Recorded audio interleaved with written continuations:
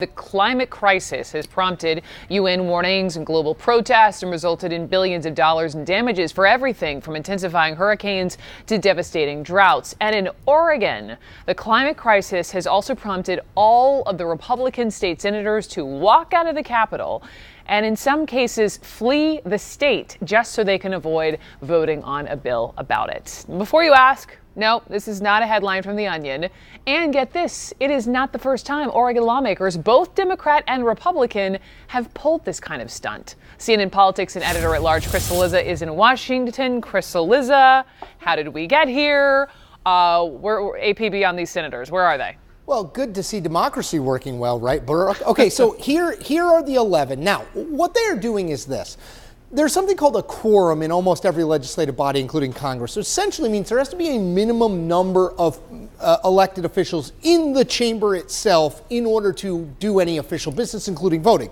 So the issue is not whether, if these 11 people, these 11 Republicans voted against this bill, which would effectively cap greenhouse gas emissions, it would still pass. If there was any vote, it would still pass. There are enough Democrats in the Oregon State Senate, and the governor, Kate Brown, is a Democrat. So it would pass. So what they are doing is trying to, essentially, if you go back 30 years in basketball, North Carolina famously had the four corners offense. There was no shot clock. So once they got ahead, they would just hold the ball and let time run out, because if the other team doesn't have the ball, they can't score, they can't win. That's what's happening here. I knew I put that North Carolina mention in there for you. That's what's happening here. The legislative session ends June the 30th, which means if they can stay out of the chamber, and the state police have called them and said, hey, we'd like to have you come back, but they've not gone and got them. Many of them you mentioned out of state, many of them in Republican-friendly Idaho, by the way. Then this bill will die, and even Democrats are saying it's probably dead. One other quick thing, you've mentioned this has happened before. It happened before this year. In May, these same Republicans walked out because they were upset about a tax cut bill that was in the legislature.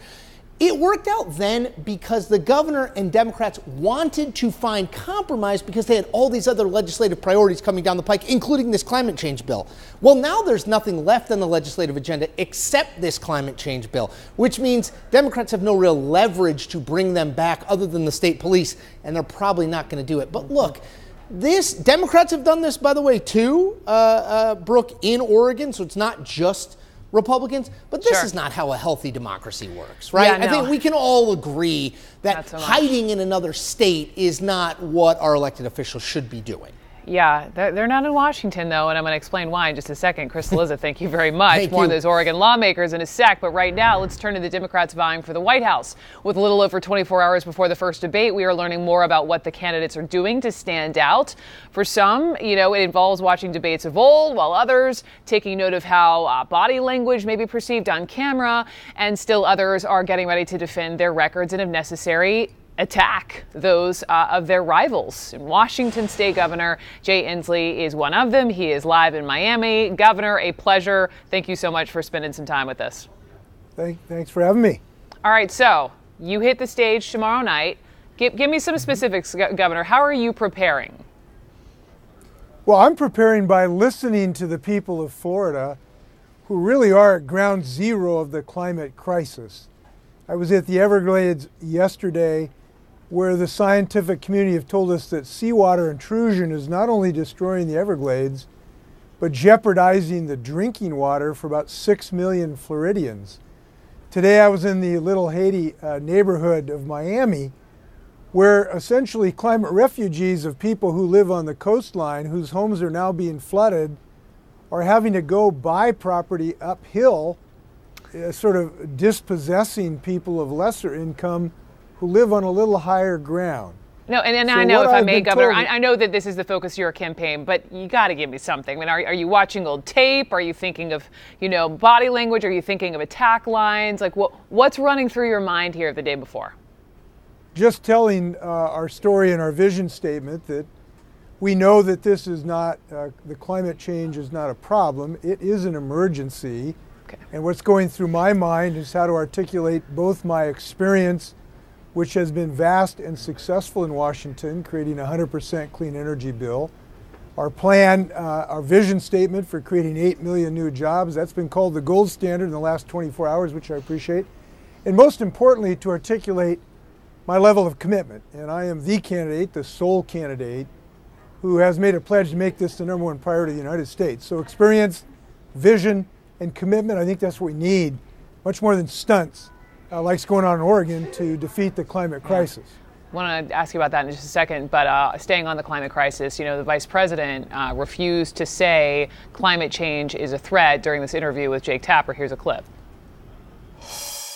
Do you think human-induced climate emergency is a threat to the United States? Well, what I will tell you is that we'll always follow the science on that in this administration. But is what people are calling a climate emergency, is it a threat?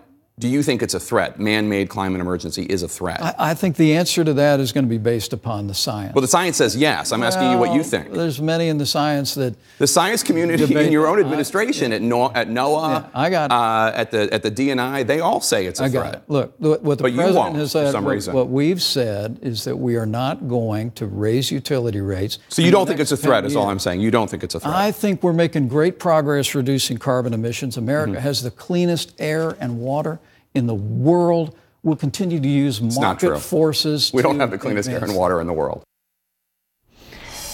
Jake tried. The vice president wouldn't go there. Governor Inslee, your reaction to that? Well, if he was here, I'd say, Mike, you need to wake up and smell the carbon dioxide. Carbon dioxide pollution is not only the highest in American history, it's the highest in our time on Earth. And it is maddening to me, and we ought to be angry about this, that we have people like Marcia Moss, a woman I met, whose mobile home was incinerated in the horrendous forest fires where 80+ people lost their lives in California. And here we have the Vice President of the United States refusing consciously to help the victims of this crisis. It's maddening to me that, you know, the farmers in the Midwest have a vice president who is abandoning them as they're being drowned. They deserve better. They deserve someone that'll be willing to buck the coal industry. Look, this is an administration totally owned by the fossil fuel industry. We need a leader such as myself who will look those people in the eye in the fossil fuel industry and says, this won't do anymore. We're not going to shell out $20 billion of your goodies anymore. We're going to build a clean energy economy and put 8 million people to work. That's what America needs. I'm up to that challenge and that promise. Okay. I want to move on, Governor, to what's happening in Oregon. You heard Chris Liz's reporting. Republicans there are literally hiding. They're leaving their own state to avoid voting on this climate bill. You tweeted that they are not welcome in Washington. So, A, what do you make of this? And B, would you also order police to track them down? If we had the authority, it would probably be appropriate to help my friend Kate Brown, who is showing leadership dealing with the climate crisis.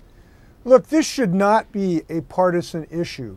It is both Republicans and Democrats whose homes are burning down in California. It is both Republicans and Democrats today in Miami whose homes are being flooded and having to pay taxes by the millions of dollars to raise the streets here. We ought to be unified as a nation to develop the 8 million clean energy jobs that are there for the taking if we have a plan to put these people to work. So these stunts are most immature and most dangerous because this is a dangerous threat to our health, to our national security. Now, it's not the only thing we need to do. We need to do what my state has done, which is to raise the minimum wage, get the biggest teacher pay increases in the United States, develop the first public health option in the United States. These are all things that I've been able to achieve leading my state. But we have to unify against the thing that threatens our very existence. That's the climate crisis. We'll be watching for you tomorrow night, Governor Inslee. Thank you so much. Good luck. Thank you.